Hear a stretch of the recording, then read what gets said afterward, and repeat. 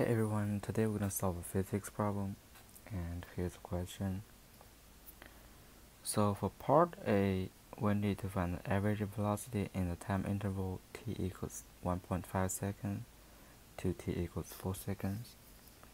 So we will use the velocity average formula, which is delta x over delta t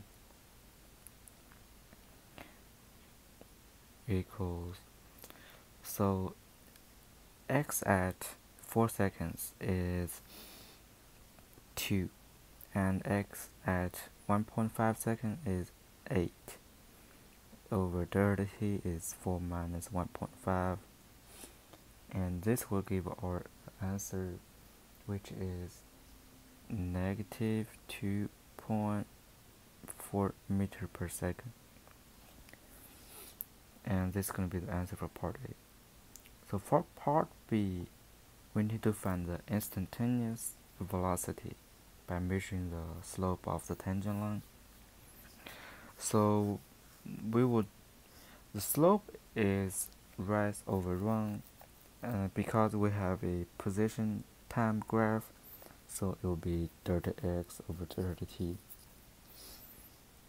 So it will be x at 3.5, which is 0, minus x at 2, which is about 5.7 over 3.5 minus 2. This will give us a negative 3.8 meter per second. So for part C, we need to find the value of t where the velocity is 0.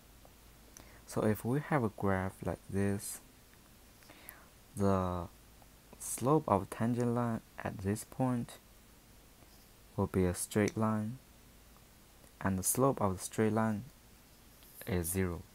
So at t equals 4, the velocity will be 0.